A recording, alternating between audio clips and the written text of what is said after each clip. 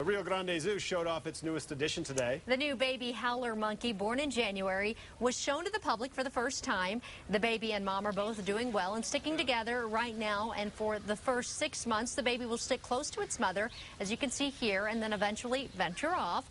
The sex of the baby will be determined once it starts to let go of his mom.